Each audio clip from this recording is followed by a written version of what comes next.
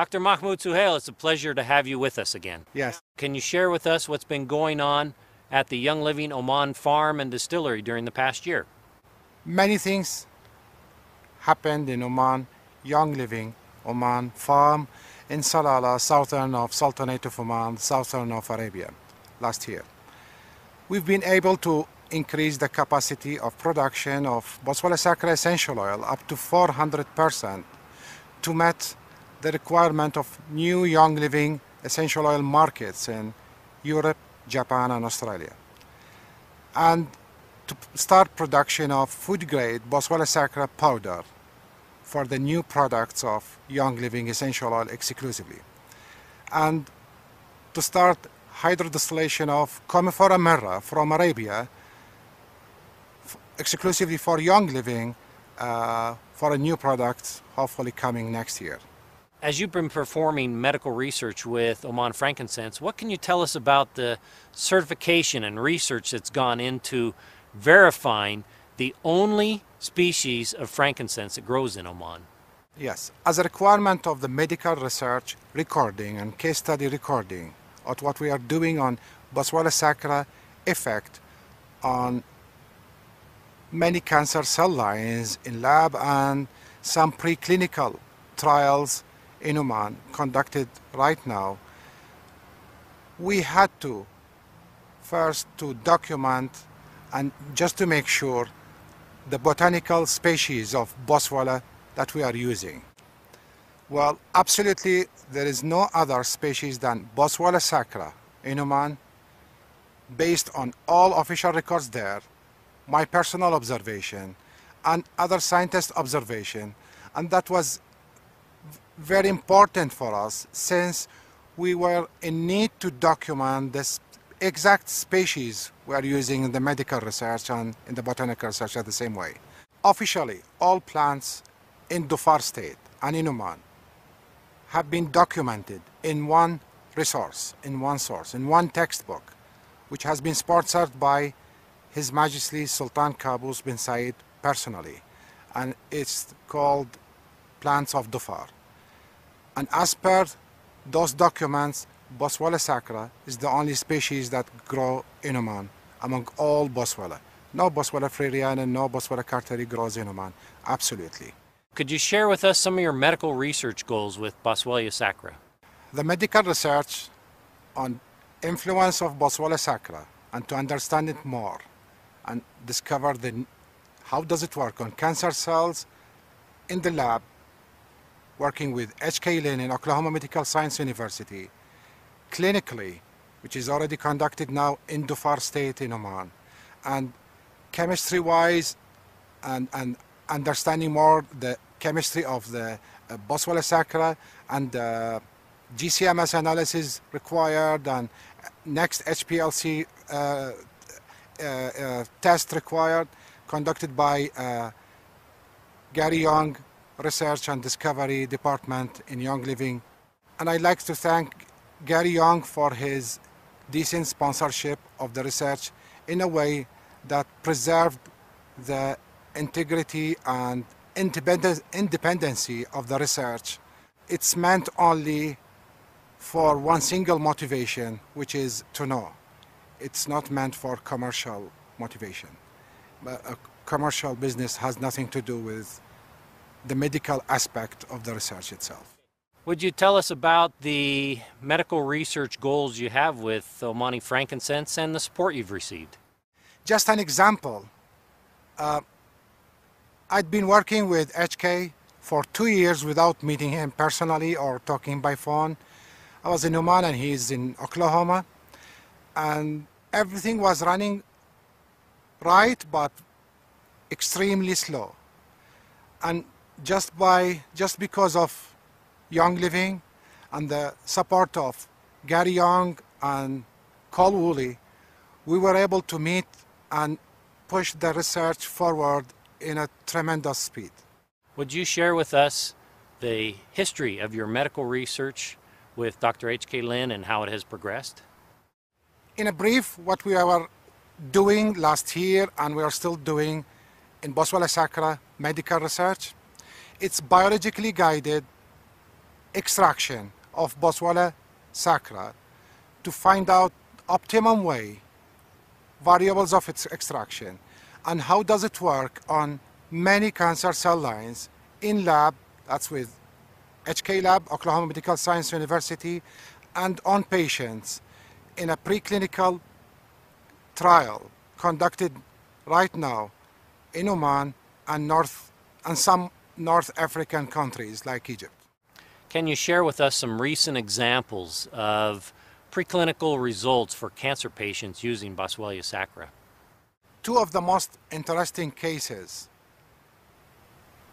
cancer cases, that I got the opportunity and we got the opportunity to treat using boswellia sacra extract the first was an adenocarcinoma case with a primary lesion in the ascending colon, metastasized to liver and hepatobiliary tract with some peritoneal foci of metastasis, ascites, lymph nodes, periaortic lymph nodes. For example, the carcinoembryonic antigen was 210 international unit per milliliter. Just for your knowledge, the normal range is 5 to 10 international unit per milliliter.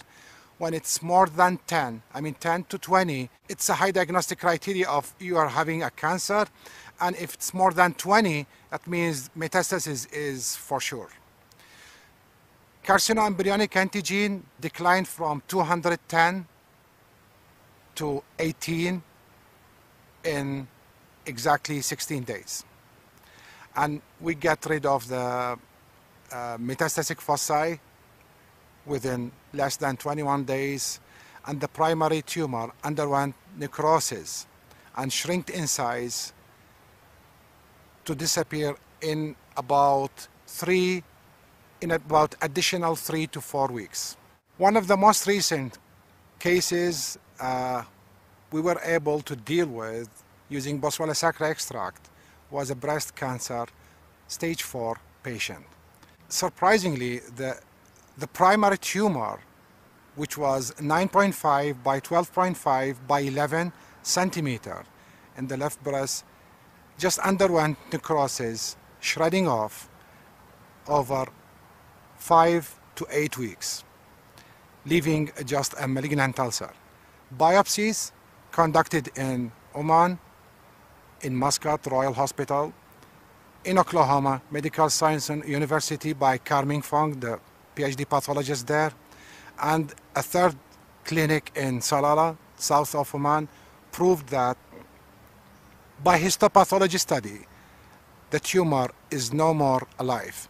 And in fact, all biopsies were negative of having any malignancy. After the patient was on boswellia sacra extract, biopsies taken from 6 parts, 6 locations in the primary tumor proved that it's negative. I mean, no more malignant cells.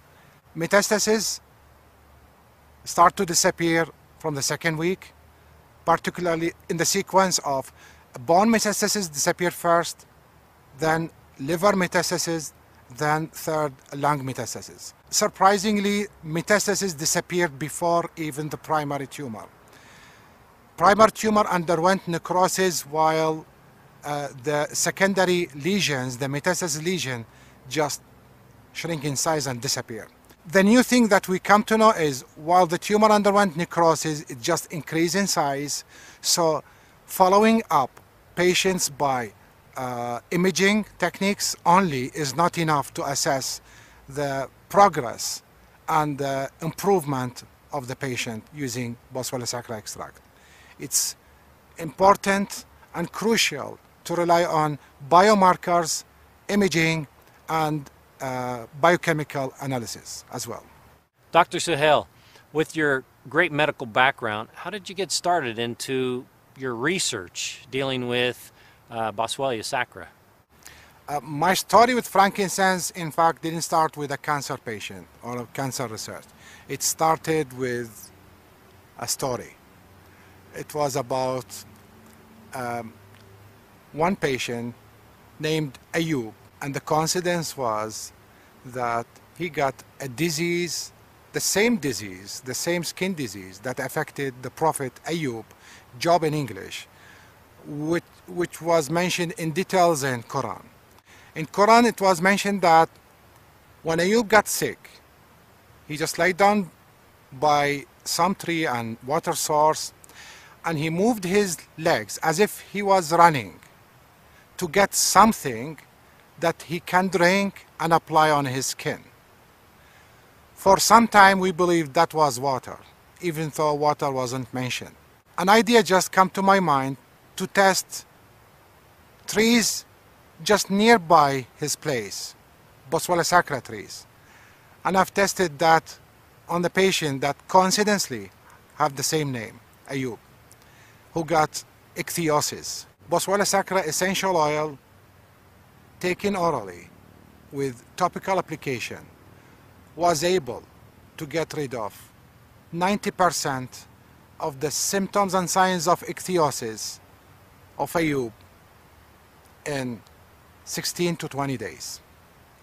And total cure, I can say total cure was possible in 6 to 7 weeks. How did this affect Ayub's life? Ayub's life changed because now he can show to public. He can go shopping. I mean, he was heading home for life, probably, for his all 27 years of life. In a couple of months, he was able to show in public, to merge into the culture. And the most important, he was psychologically much more better. So he got married, he made a family, so he was normal back again.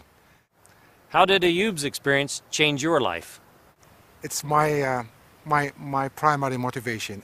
If I can get one more Ayub, it will be even more than great. Will you share with us your hopes for the future medical research with boswellia sacra frankincense? My hopes, and I assume that it's the hopes of the whole research group and our prospectation, is to get soon into a preclinical trial done and a documented clinical trial, and get the medicine an organic, natural remedy to treat cancer, or at least to help cancer patients in a reasonable cost, affordable by everyone. I mean, and I mean everyone in this globe, by everyone. Affordable by the poorest person, poorest human on earth. And I just hope we can make it. But I believe we will.